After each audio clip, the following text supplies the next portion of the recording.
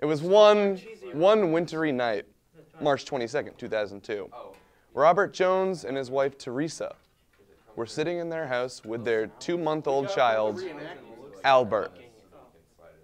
Now, they were a happy family, but all of a sudden, Robert's twin brother, John, comes in. Now, John and Robert do not have a good history. John and Robert soon got into an argument, and John threatened his 2-month-old son, Albert, and his wife, Teresa. He held them at gunpoint, tied them up, all while pointing a gun at his twin brother. What's his name? John. Robert, that's his name. It's a sad story, really, but the story ends with the death of Albert Jones and Teresa Jones, and the disappearance of John Jones and Robert Jones. That's all their names, okay? So here, we're here tonight to find out who done it. Little baby Albert. Now this looks like a Dateline interview. The world is an illusion. Nothing is real. Having a DIY scene in Fitchburg, I think, is so important because it encourages a lot of local musicians to get themselves out there, and it also provides like a really cool form of like do-it-yourself entertainment that happens every month or a couple times every month or so.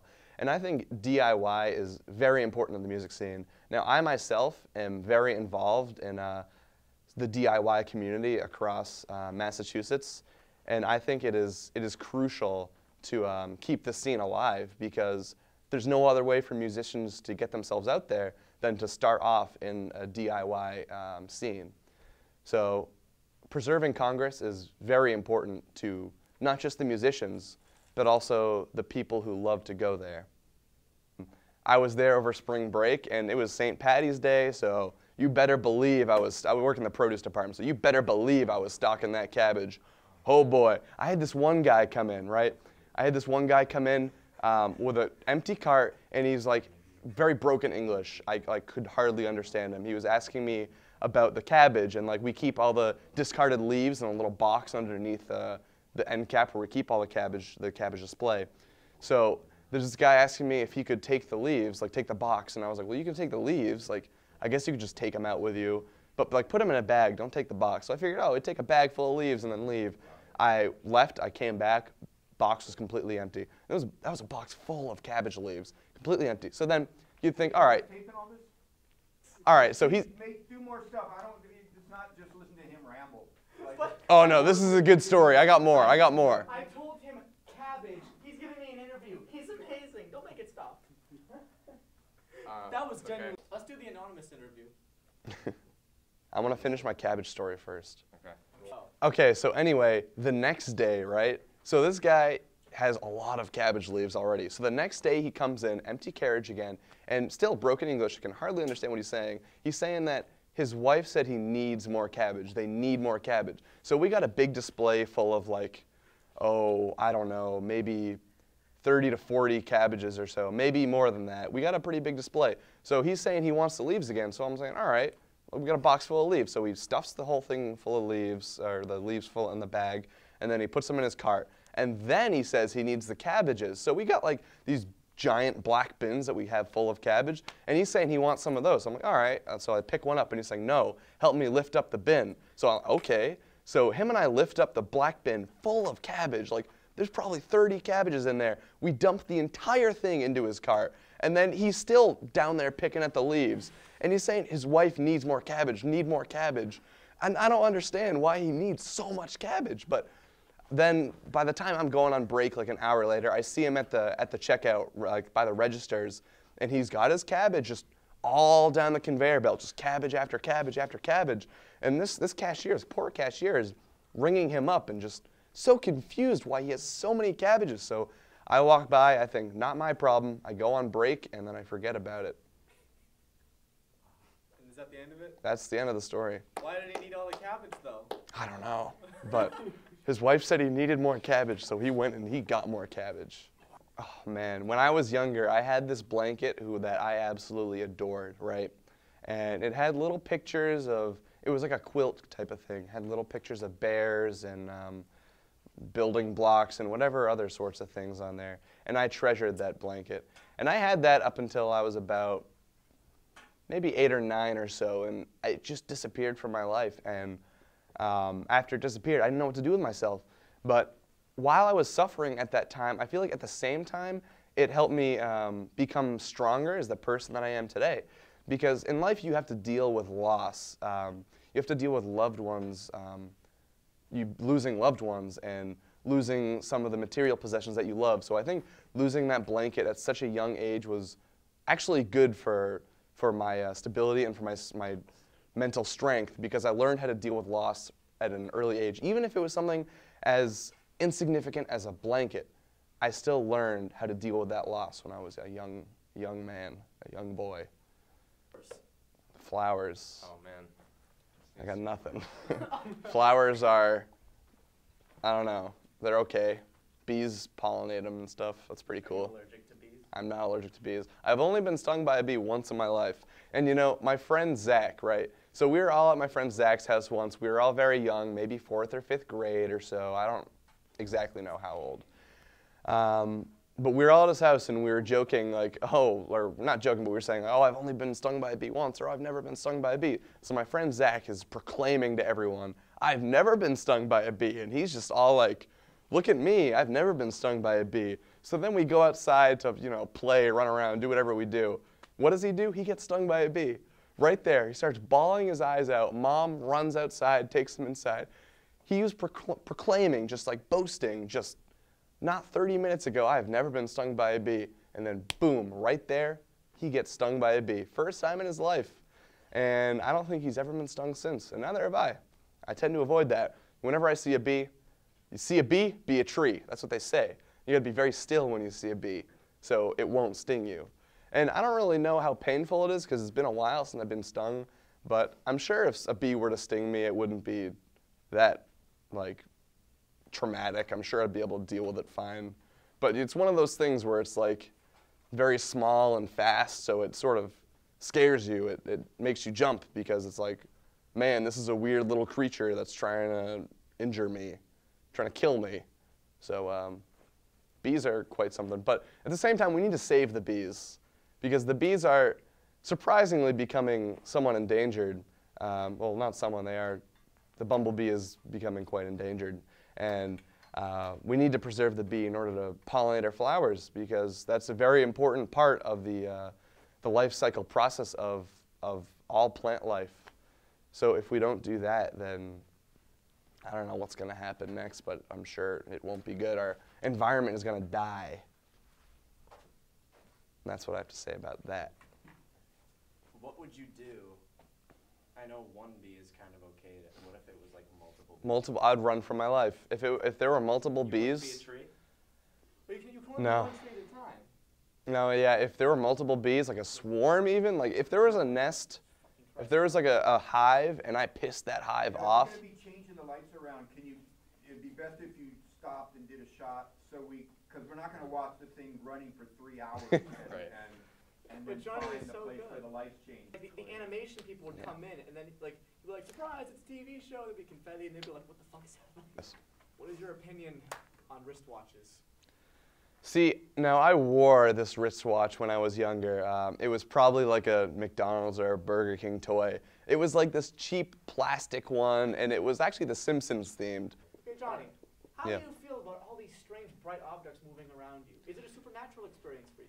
Well, it's kind of, all these strange lights around me are kind of bringing me back to that time where, I don't want to talk about that. But anyway, it sort of reminds me of a time in my past where I was taken, I guess you could say, by, I don't want to say aliens, but another species maybe, or a foreign life forms, if that's how you want to put it. So basically aliens. Are you sure they were aliens? How do you know? Well, see, I don't know for sure. That's why I didn't want to say they were aliens. But, I mean, when you got these gray little fingers with little suction cups at the end, and you got these noises that you can't even really hear. They're just extreme frequencies, so you can hardly even comprehend them, but just barely enough so you know they're communicating. When you got all that around you and these just weird gray slugs, you know, like, I don't think this is human anymore. I don't think we're interacting with any species you can find on Earth. So that was my first clue. But as soon as they took me into their lab, it was like a lab with sort of a red, more infrared light, and I was sitting in this lab in this weird. It was like their version of a chair, but it was just like it was a flat sheet of some sort of metallic kind of thing. It was like a mixture of a classic like metal chair, but concrete also. Like it was sort of grainy like concrete. And so it was flat, but then in the very middle it had like a point upward. And I guess that's just the natural way their backs sort of arc. But for me it was very uncomfortable. They couldn't seem to comprehend why I couldn't really fit on this weird chair thing. So they put me on that chair and they poked around at me a bit. And I don't remember a whole lot after that, just bits and pieces. But basically the next morning I woke up in the middle of a cornfield and in the middle of this weird design that they must have made with their ship. That's all I can really say about that, though. It was a weird time for me. Boy, I love talking about haircuts. So the last time I got a haircut was it was about 2 weeks ago now, because it was the Friday or the Saturday I got home for spring break, and we have this small little place in downtown Maynard, Mass, called Porfino's Hair. And they give absolutely incredible haircuts. And surprisingly, their staff is made up of ex-convicts, which is kind of like scary, but at the same time, they do a really good job. And what they do is they're professionals, and all like the modern hairstyles you see on like the hip youth these days, they're giving those haircuts. So I say like, give me a 2 on the sides, taper the back, and trim like a ½ an inch off the top. And they know exactly what I'm saying. So they take the 2 razor, the size 2, and then they shave off the sides, and then they taper the back, which means like it starts off kind of fuller, and then it slowly tapers off. And then the top I like to keep long, and that's their whole that's what they mainly do. Is the hip young style is what they call an undercut, where the top is kind of longer than the sides and the back. So I've started to do that because I think it looks nice, and I don't do it to quite the extent that some other people do, but I do like the sort of flow it gives my hair. And so my hair is kind of curly up here. If it gets too long, it sort of curls that way.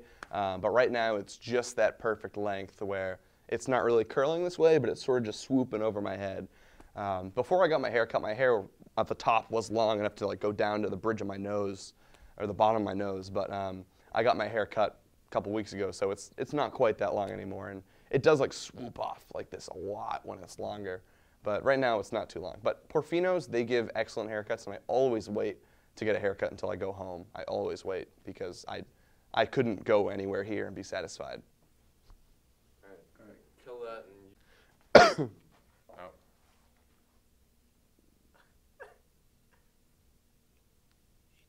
Hey, I'm well. Hold on. Don't you love seeing the hot come off the lights? Look at that. Are they smoking? Oh Hey, my Johnny. God. Hey, Shane. Oh, shit, wow. what? Look at the hot coming off. Oh, yeah, Holy yeah. shit. Right. All right, think of a song and Okay. then just say every word of the song in like this super serious voice.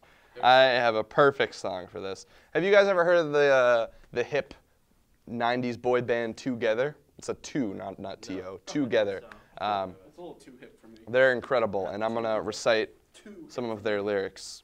This song, are you guys shooting? Yep. This song is called 5 Gether by Together. And that's a 5 and then a 2, like the actual numbers, not spelled out. It's together, whoa. Oh, it's together, whoa. And keep in mind all these togethers are 2s still, not T-O. Number 2, G-E-T-H-E-R, like R, spelled out R. To the CD you play in your car, drive to, cry to, blow that star. Tiger Woods is 10 strokes under par. So tell me how far you could get at the superstar sideshow that ain't it. Don't throw no fit. Just ride to the energy. It's together from now until infinity. Chorus, this is the chorus part. We are five, together, together. We do our thing, thing, thing, thing, baby and sing. Five together, we are five. Together, we do our thing, thing, thing, thing, baby and sing. See all the girls with their hands in the air? You can tell by the screams, this ain't Lilith fair. We in a world now, 2G's dragon lair, and we'll take off our shirts if you double dog dare. Splitting my pants as I sit in the chair, revenge of the nerds, funny Hollywood Square. Tripping, skipping, toe below who, choo-choos coming through, fast on the train track. Now here's the chorus again. 5 is 1, 5 is 1, 5 is 1, oh. I think the chorus came before that, then this part, and now this next part. Yeah, yeah, rub-a-dub-dub, sweet love in the tub. Yeah, yeah. I can't do that part seriously, holy shit. Someone else come in one part and sing. Yeah, yeah, rub-a-dub-dub, sweet love in the tub. We're here to hug, kiss, and give you back rubs, if you're into that. Had to scratch our way up from down in the mud. We weren't discovered in no Mickey Mouse Club. Playing our dub, looking for a deal. We're 2 for real with 5 on the bill. 5 on the court, championship. You can't eat one of these potato chips. Yeah, yeah, yeah. It's just the flavor hits as it bumps your hips. Through the eye of an eagle, we need no playa hating people. Sequel, equal to none. Together, masterpiece, job's done. If there's going to be 5 of us, why not call us 5 together? Chorus times 2. This is a new math, fool. We're 2 to the G, breaks all the rules. And 1 times 5 is 2 times 5, the noise coming back to you. This is a new math, fools. We're 2 to the G, breaks all the rules. And 1 times 5 is 2 times 5, the noise coming back to you. 4 plus 1, oh. 4 plus 1, 4 plus 1, oh. Chorus. The end. Thank you. How much acid was the writer of that song on? I don't know. Honestly. You have to forget how audition works. They are a 90s boy band, keep in mind. That song is incredible. Rub-a-tub-tub, love in the tub.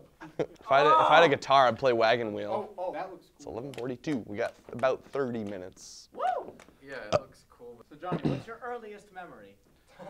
All right. I have an answer for this. So, I don't exactly know how old I was, but I want to say I was maybe 3, 4, or 5 or so.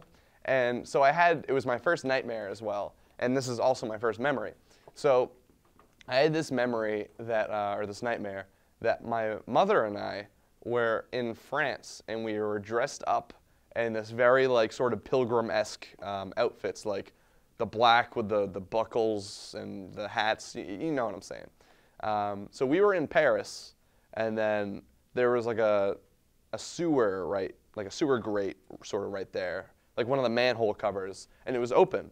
And so I looked in there, and there was nothing in there. And then I looked back, like up again. My mom was gone, and I was kind of scared. And then I looked back inside of the manhole/sewer, and inside was a fish at the very bottom, and he was flopping around, and he was kind of big. It was like a trout or something.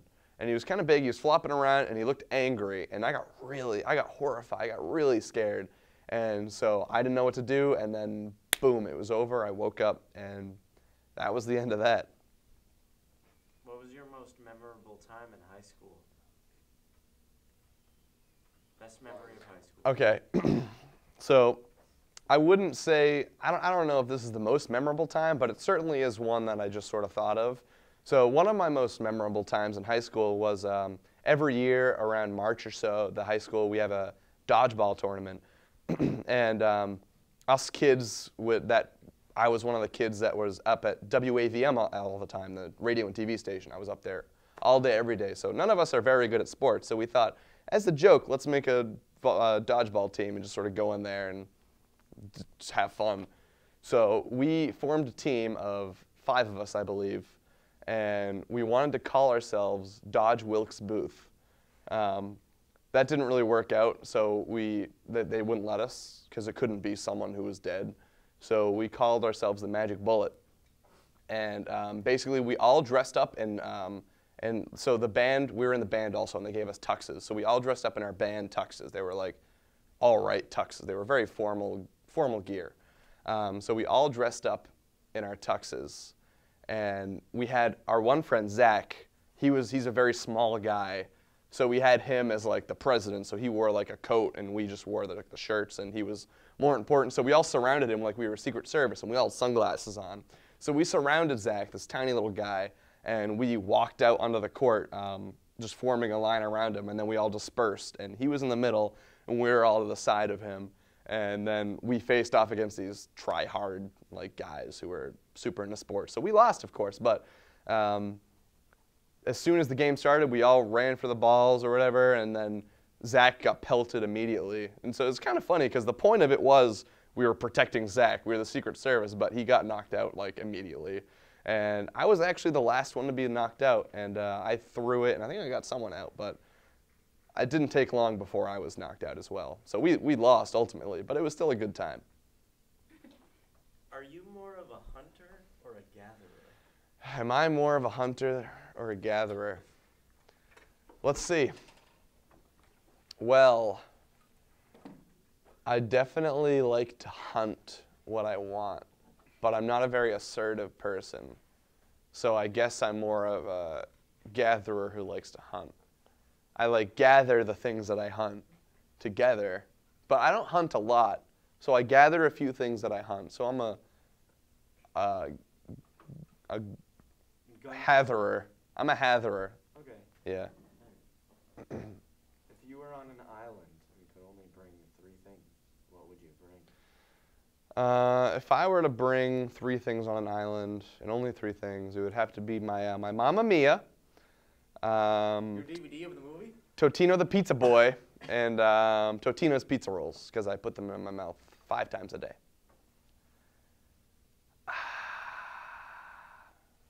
This is a very difficult question. There are so many good albums out there.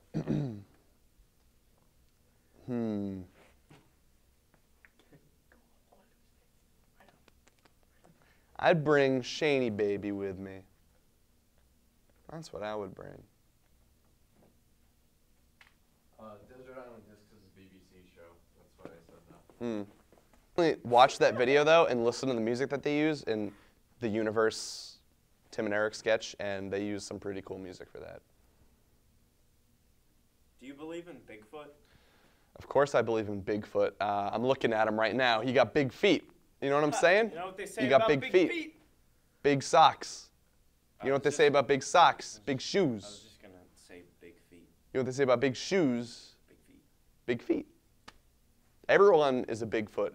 Everyone has a Hey. Bigfoot inside of them. Yep, what's next? How did he get there?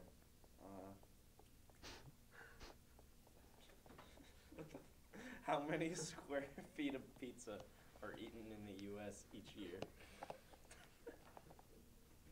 I don't know the answer to this.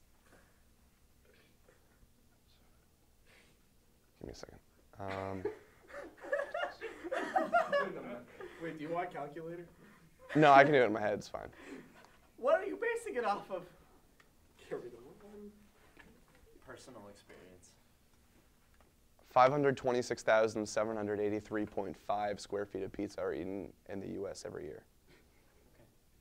Google it. You gotta find out how close he was. Wait, what was your number? It's like 525,000. So you don't even remember, you phony. He didn't Somewhere save his around work. 500,000. How Yeah. many square feet of pizza Pizza. are...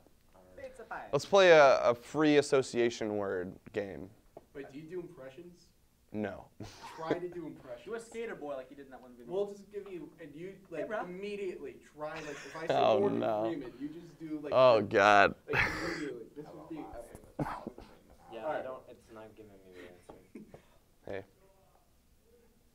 If you were 80 years old, what would you tell your children? They're on the. Excuse me. Excuse us. Get out. Be quiet. I'm angry. I'm very angry. We should probably start to break down. Be angry. Yeah, we Tony. should. Be self-care. Grr, baby. He did say he wants to watch some of these, so. Like to have a fun time. How does the internet work? So the internet is a series of tubes, you see. And so every computer has these tubes. It's like if you've ever seen a hamster enclosure, it's sort of like the tubes that hamsters run through. And so they're sort of clear, plasticky, and colored. They have cool different colors. You can spend more money for different colors. So basically, these tubes are attached to the back of your computer monitor. And it goes through the wall, right? And then it goes to the internet company. And what they do is they have like a mill of internet liquid. And then they pump the internet liquid into your tubes. And then they go right into your computer. And then boom, the electrical currents of the internet are put into those tubes into your computer. And then boom, you got the internet. It's email. Email, baby. Email. Johnny, do you think you have a stalker? Yeah, I am actually very involved in stocks. I have a lot of shares in the Apple Corporation. This is the new Apple smartphone, the iPhone 6s. That's right. And grr, baby.